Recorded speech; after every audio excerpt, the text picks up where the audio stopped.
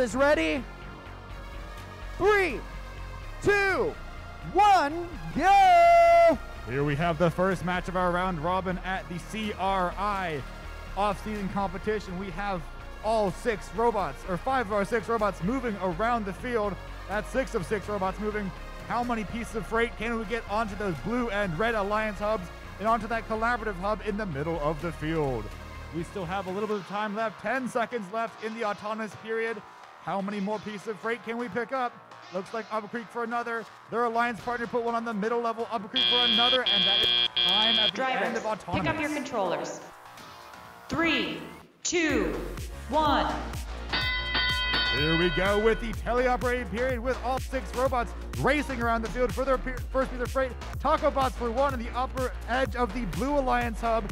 Pixelated up for another in the mid-level with the red hub. Taco Bots with another in the blue hub. Now we have a battle here in the back warehouse for that shared hub.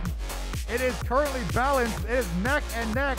19,367 against 11,260. Trying to figure out who can hold on to that for longer. It's currently not balanced. It's currently perfectly balanced.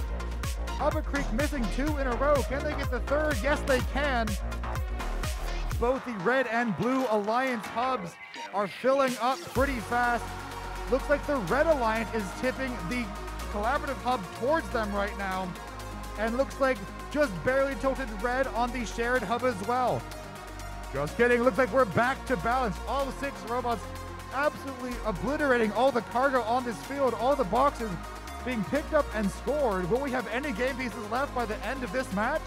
We'll have to find out. We still have plenty of time here, folks, to fill up all of those scoring locations, both the Team Alliance hubs and the collaborative and shared hubs. Looks like the shared hub is tilted towards red. Blue trying to claim it back. It looks like it's back to even.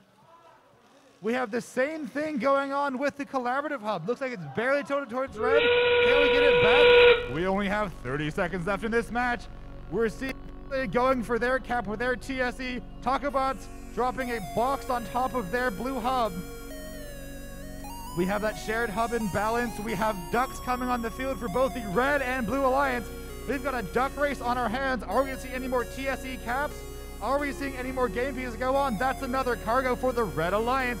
The blue alliance, Taco Bots entering with a cargo or a box of their own with and that is time in the match.